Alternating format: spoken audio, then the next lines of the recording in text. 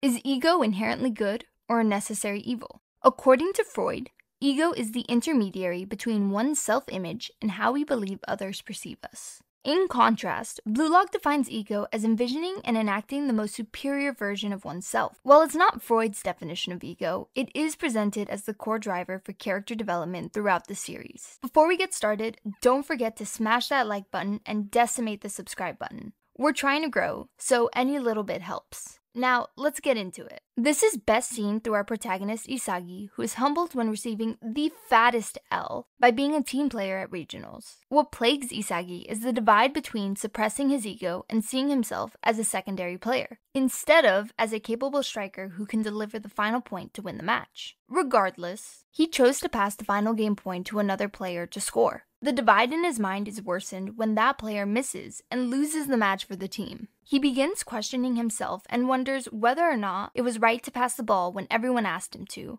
or if he should have been selfish and scored the final goal. What torments him the most is knowing that he was fully capable of scoring had he kept the ball. That is why Blue Lock Academy is the epitome of what Isagi lacks at the beginning of his journey. To reign supreme in this battle royale, each player must clash with the other player's ego and learn to adapt and evolve their own skills past their limits. Ego Jinpachi, the headmaster of the academy, what a name, notes the following in his speech. Instead of assisting my teammates to win 1-0, it feels better to pull off a hat trick and lose 3-4. This direct quote from Noel Noah, who beat out Lionel Messi and Cristiano Ronaldo to win the Ballon d'Or, tells us how highly the world's best striker values your precious teamwork. Even the world-class players rely on their animal instincts to outperform others. Ego's speech shocks the crowd of players who have been instilled in them the collectivistic mentality that only as a team can they win.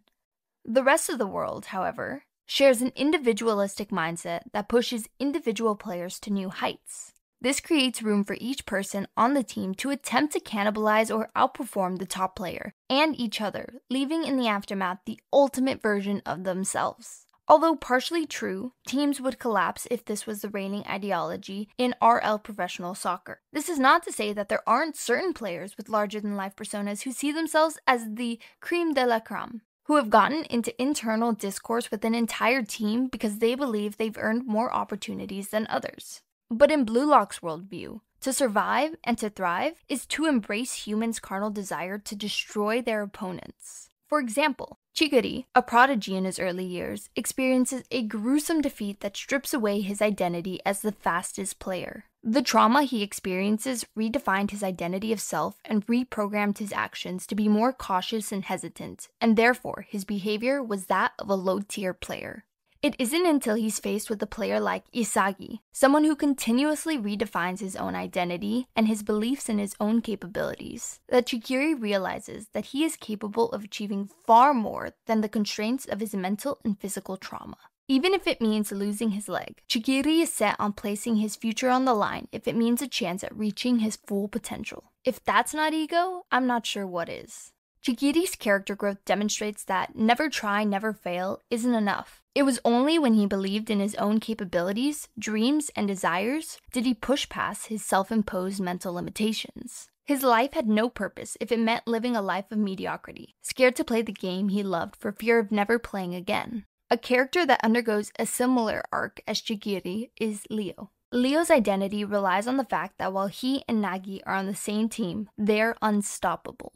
Leo's codependent personality is his Achilles heel. When Nagi joins Isagi's team, Leo is in shambles. His worldview is shattered as he is no longer playing with what he believes is the best player. And if he isn't, there's no chance of going up the ranks. Leo has to experience the loss of what he believes made him great, albeit while harboring hatred towards Isagi and devoting his time in Blue Lock to winning back Nagi in order to understand that he was capable all along. And there's such a cold line between Leo and Nagi's dialogue, where Nagi says, "Become the one who chooses, not the one waiting to be chosen." And it almost felt like a couple arguing, but it was so good, one person telling the other, "I'm gonna grow with or without you. You either grow with me, or this is where our journey ends."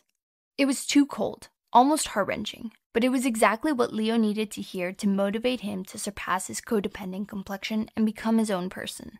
Finally, we inspect Isagi's journey. One where a soccer player who has self-doubt in their capabilities learns to reinvent themselves to adapt to the requirements of a match and their opponent's strategies. Isagi is a chameleon who pieces together patterns that aid him in his victory. But it's more than his high intellectual coefficient. It's his capability to understand that to be the best, he must learn to kill his old self, who is not strong enough, and create a version of himself that can overcome the obstacles he faces. Take Baru, for example.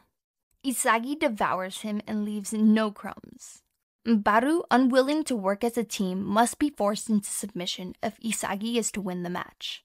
Taking advantage of this top player's need to be in the spotlight, Isagi speeds through everyone's blind spots, predicting where the opposing team's attention would be held. Scoring the goal for himself, Isagi is unwilling to compromise his ego or his drive. He doesn't try to change his teammates' mind and cooperate. He changes himself. And that's Blue Lock, an anime that tackles ego and the identity of self by crafting characters that face insurmountable challenges that require each to destroy the version of themselves that lacks self-confidence in their capabilities. With their egos and self-identity challenged, they push their physical bodies to evolve and adapt so that they can create their own success with no limitations. A powerful lesson of having faith in who we are, in our experience, and to live day by day as the version that can surpass our daily struggles. And that's why I enjoy this series so much.